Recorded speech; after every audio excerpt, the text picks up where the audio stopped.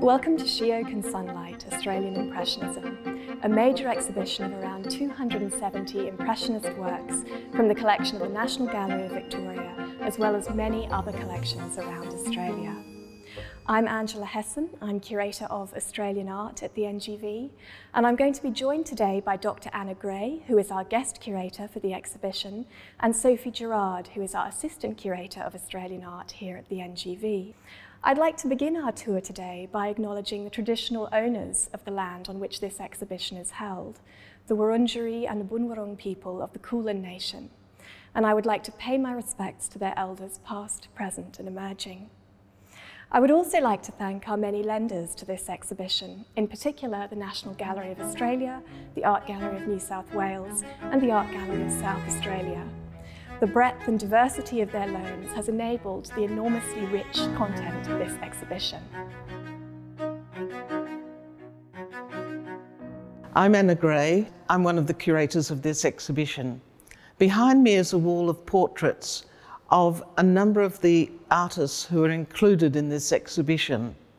Of course, you'll know the best known Australian Impressionists, Roberts, McCubbin, Conder and Streeton, and their portraits are on the wall. In fact, there's several portraits of them by various artists. There's also portraits of Phillips Fox and his students at Chartersville. When you move from this room, you will go into a number of plein air rooms where you'll see how these artists changed over time. Initially, you see Roberts working with McCubbin. They were very good friends. They had met at the art school and they remained friends all their lives, but not always painting together. But at Box Hill and at Mentone, they painted together. And what's very interesting about the Box Hill works is that they went into the landscape. They went right into the landscape. And unlike earlier colonial artists who had painted panoramic views of Australian landscape, they painted close-up views, capturing the feel of the bush, the crickle of the grasses against them, the feel as you touched the twigs on the ground, and you can sense this in their paintings. Roberts painted a couple who had had a summer morning's tiff, but in the painting there's a robin, and the robin suggests that perhaps the tiff was going to end. McCubbin painted a very well-known work called Lost. Again, a storytelling picture, but a picture which had a happy ending because the lost girl was eventually found by her mother and returned to her. On the opposite wall, you see pictures of Mentone. And again, these are innovative works. We think it's common these days for artists to paint the sea, but it was very, very new as a subject at this time. These are some of the first paintings of the sea in Australia. It's something that the French Impressionists also painted for the first time.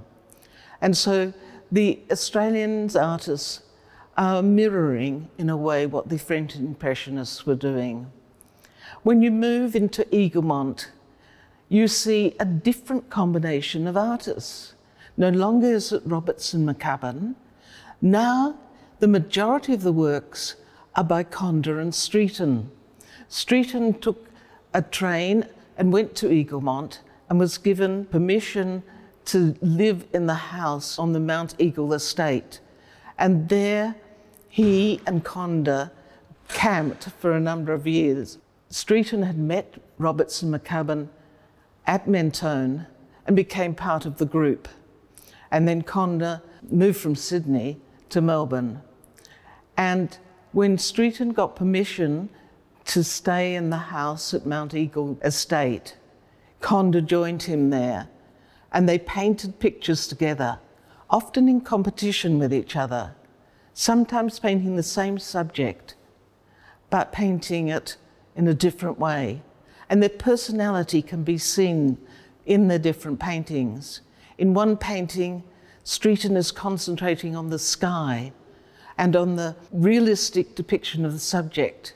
Conder adds an element of whimsy to his picture and an element of humour.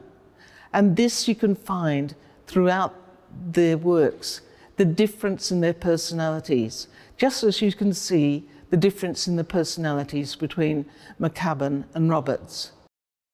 Although the majority of works in this exhibition can be characterised stylistically as impressionist, another important influence on the art of this period was the symbolist movement, which came to a peak around the turn of the 19th century, that enormously generous and meaningful period in art and culture in which ideas of transformation and metamorphosis occupied the public imagination.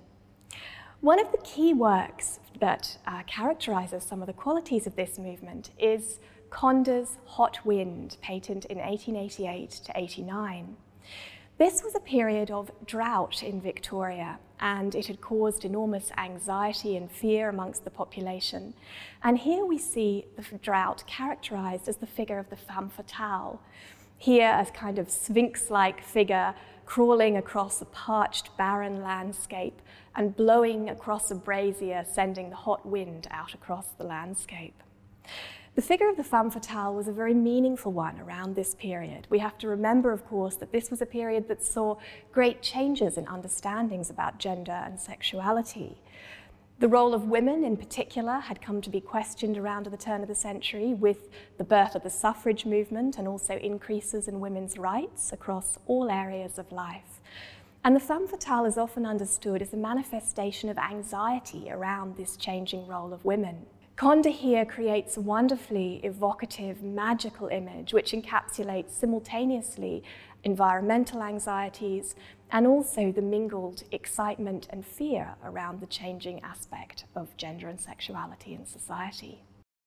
The pamphlet that accompanied the seminal 9x5 exhibition in 1889 was illustrated by Charles Conder, and this also exemplified many of the symbolist ideas that I've been discussing. The pamphlet shows the figure of a woman from whom a series of lengthy bindings are being unwrapped. The bindings are helpfully labelled convention, lest that metaphor be lost. There is the idea here of the figure of creativity being literally unbound from the constraints of convention and expectation. Included in this image also are a number of other iconographic elements, including the smoking torch, recently extinguished, a flowering branch, and the rising or setting sun. All of these are emblems for transformation, metamorphosis, and creativity being reborn. The use of this sketch to illustrate the 9x5 exhibition was no accident. This exhibition was a pioneering moment for the Impressionist movement in Australia. It functioned perhaps as their manifesto, as the expression, the culmination of all of their ideas about what was most revolutionary and what was most exciting about Impressionism in Australia. Here we see the humble sketch on a small scale elevated to the realm of high art, and with that, the abandonment of all of the convention that had previously constrained much of the academic tradition. When we move into the 9x5 room, the paintings were mostly on wooden panels, 9 inches by 5 inches, on cigar boxes. Well, mostly on cigar boxes, sometimes on wood panels. And Roberts wanted the artists to join with him in this venture, and they called themselves for the first time Impressionists. This is when they really become Impressionists. They try to capture the moment of day, the moment of season, the weather, and they also have poetic titles and sometimes musical titles like you see in the works of Whistler. Because when he was in London studying at the Royal Academy, Roberts had probably seen an exhibition by Whistler of small panels, and this inspired him. And the critics who looked at this exhibition compared their works with the French Impressionists, but also with Whistler. And the comparison with the French Impressionists was that they both were interested in times of day working on plein air, capturing moments. But it was also that they were creating a success to scandale, that they were revolutionaries. And the critics picked this up. Another exciting opportunity afforded by this exhibition was to consider some lesser-known artists working in less conventional media. Among these are Victorian-born artist May Vale, who spent much of her life living and studying overseas. Included in the exhibition here, you can see a selection of her timber samples, which she produced in the 1880s in collaboration with renowned botanist Ferdinand von Müller. These are owned by Museums Victoria and offer an extraordinary document of May Vale's proficiency as a botanical illustrator. She was to go on to produce pioneering Impressionist works across media. In the same section, you can see two exquisite frame drawings by Lily Williamson. Williamson was trained as an artist, but went on to become a picture framer, specialising in extraordinarily skilled carving technique. Later in her life, she married Tom Roberts, and we are fortunate to have a couple of examples of her frames in the collection, though sadly they date to a later period than that we could include in this exhibition. When we move on through the exhibition, we come to a room where you see Streeton and Roberts together. It's really not a room, but a corridor. And in this room, you see Streeton and Roberts in Sydney. In 1890, Melbourne became no longer marvellous Melbourne, but went into an economic depression. And Streeton and Roberts escaped from Melbourne to Sydney. And there Streeton painted some of his most famous subjects, the Sydney Harbour. And Roberts became known as a famous painter of portraits. And you can see some wonderful portraits painted by Roberts. And Streeton made his own subject of industrial revolution, what was happening in the city, capturing Redfern Station, the trains, and also Fireman's Funeral, looking down on the subject, as Roberts had done very much earlier in his painting of Burke Street, Allegro con Brio.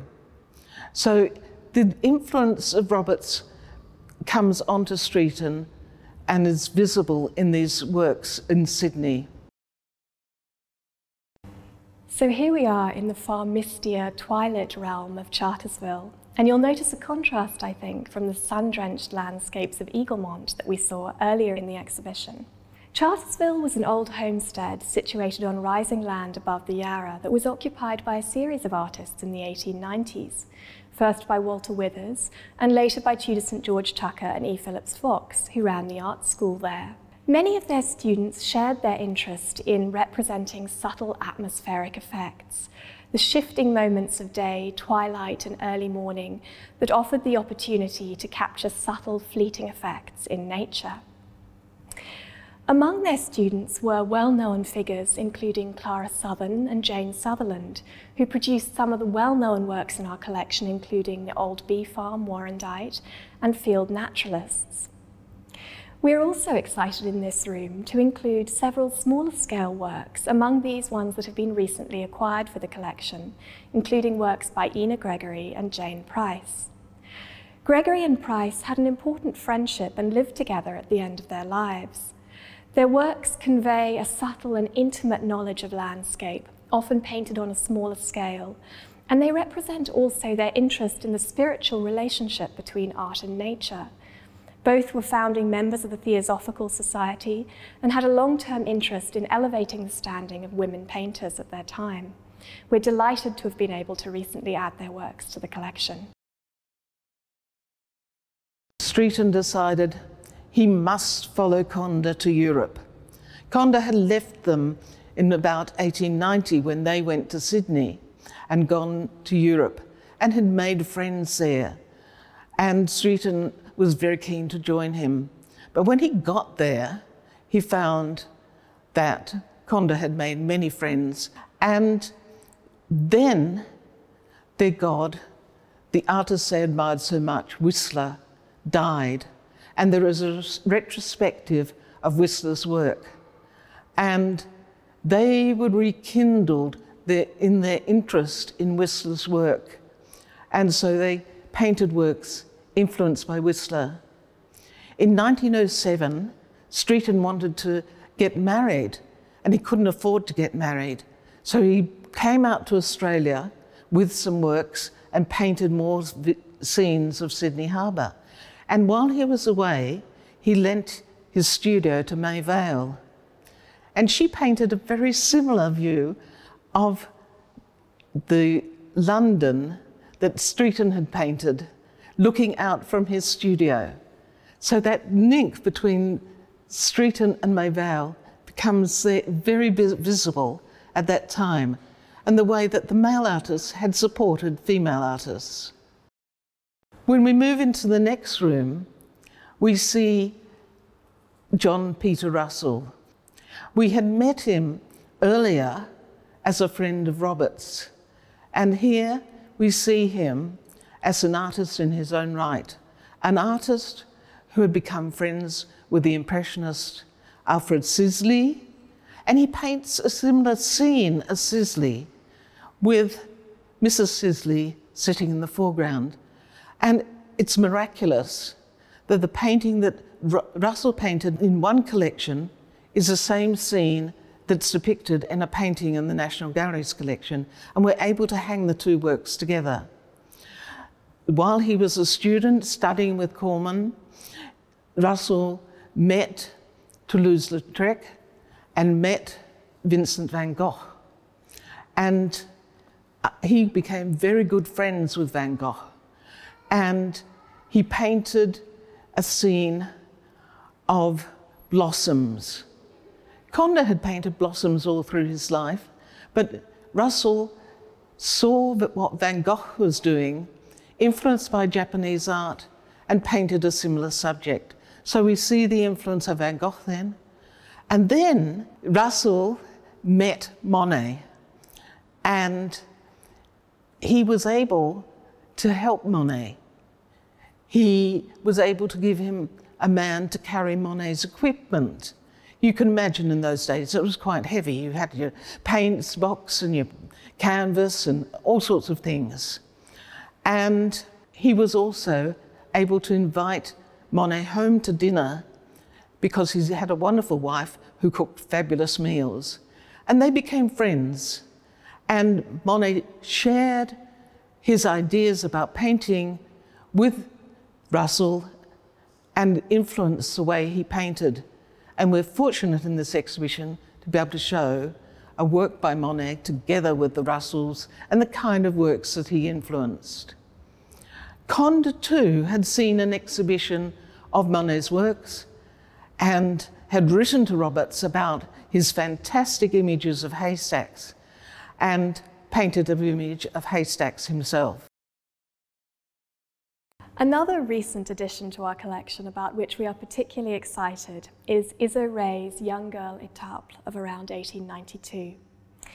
Iso Rae was born in Melbourne, and she began her training as an artist here at the National Gallery School before moving to France in the late 1880s to further her artistic education. This was, of course, an important step in the development of many artists at the time. She studied initially in Paris before settling ultimately on the French coast at Étaples, a small fishing village on the English Channel. There she became an important member of the artistic expatriate community, and it was there also that she painted Young Girl. This wonderfully evocative painting sees a life-size depiction of a toddler moving towards us across a sun-drenched landscape. The effects of dappled sunlight are conveyed beautifully in a manner that is absolutely characteristic of French Impressionist painting at the time. The high-keyed palette is also clearly French-influenced. That is, a palette with very little dark in it, very high content of white, which gives this extraordinary luminous effect. Rae remained in France for most of her life. She remained in France during the war, where she produced numerous sketches of soldiers and medical corps, although she was not included in Australia's first contingent of war artists.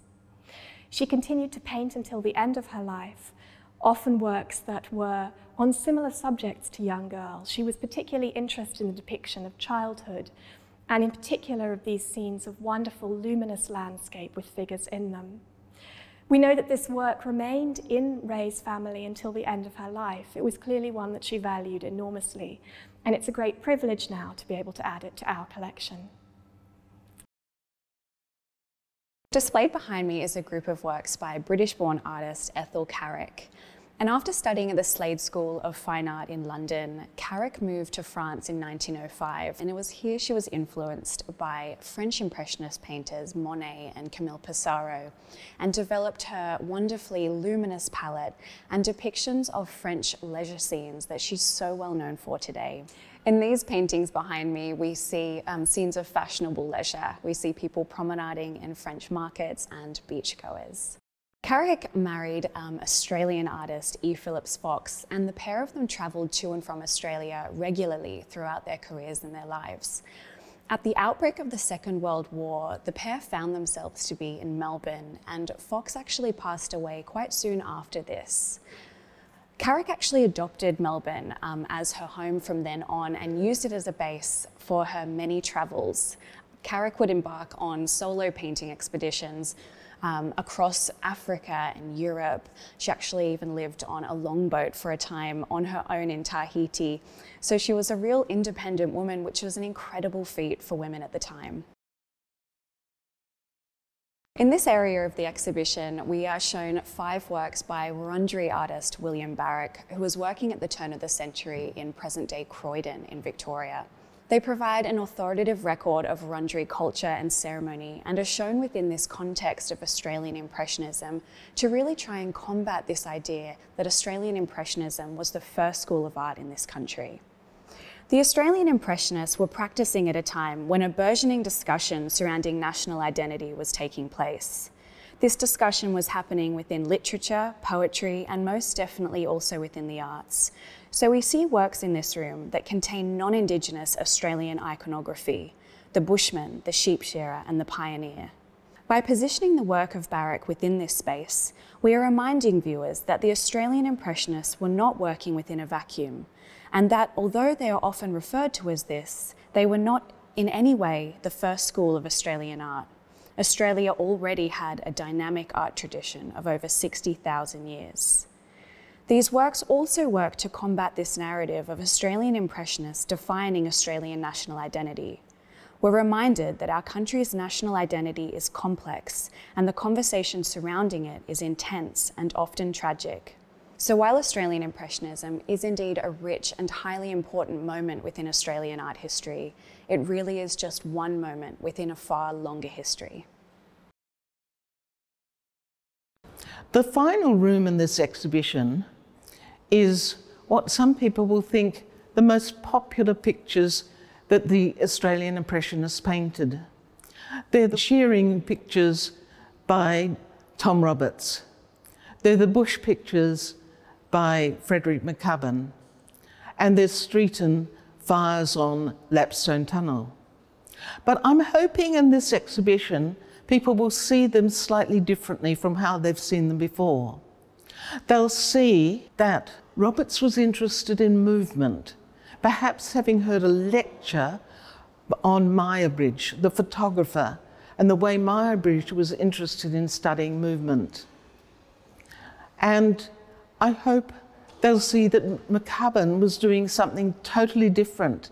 He was, like in his Box Hill paintings, immersing himself in the landscape, but painting historical pictures, pictures of people down on his luck. And of course, the time he was painting it, because it was in the 1890s when Melbourne was going through a depression. And then Streeton's doing something totally different. He's painting a contemporary, modern subject of people trying to blast a tunnel through the mountains. And he's depicting tiny, small figure, but a figure of a miner who had been killed through the efforts of blasting this tunnel. Now, this is a story of innovation, of modern activity, but it's also a story that is as relevant today as it was then. Well, that is the end of the exhibition. I do hope you enjoy it. I do hope you see lots of things for yourself, things that I haven't talked about, because there's so much for everybody to see in this exhibition. Thank you very much.